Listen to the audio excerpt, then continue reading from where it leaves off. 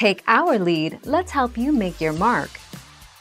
Our goal is your satisfaction. Let us show you the way. Chargaff's rule, also known as the complementary base pairing rule, states that DNA base pairs are always adenine with thymine AT and cytosine with guanine CG. A purine always pairs with a pyrimidine and vice versa. 15 July 2019.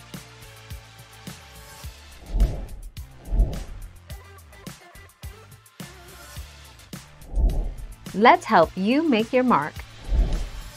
Bases on opposite strands pair specifically, and A always pairs with AT, and AC always with a G. The human genome contains approximately 3 billion of these base pairs, which reside in the 23 pairs of chromosomes within the nucleus of all our cells.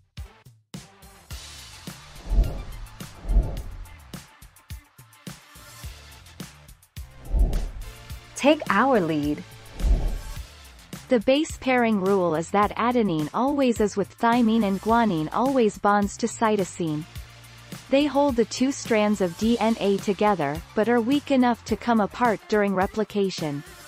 You just studied 30 terms.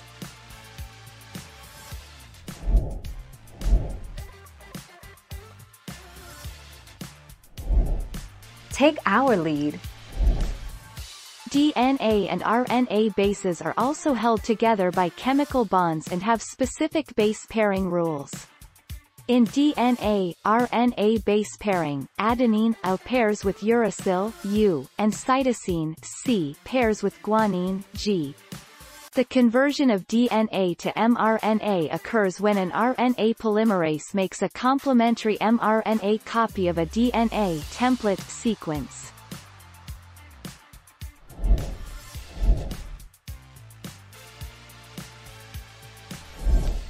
Take our lead.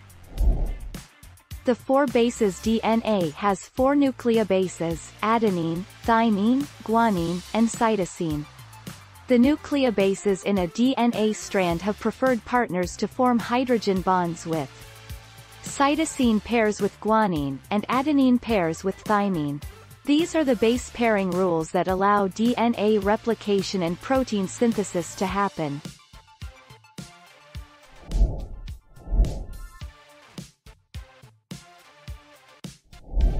Make your mark, take our lead. DNA replication steps. There are 3 main steps to DNA replication: initiation, elongation, and termination.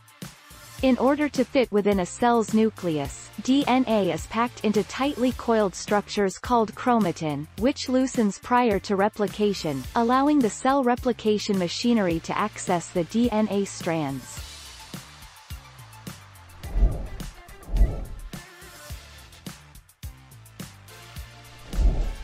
Take our lead.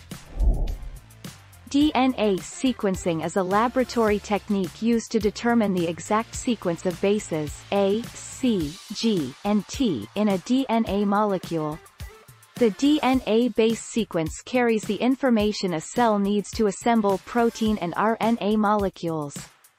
DNA sequence information is important to scientists investigating the functions of genes. Thank you for watching. Please subscribe and hit the bell notification.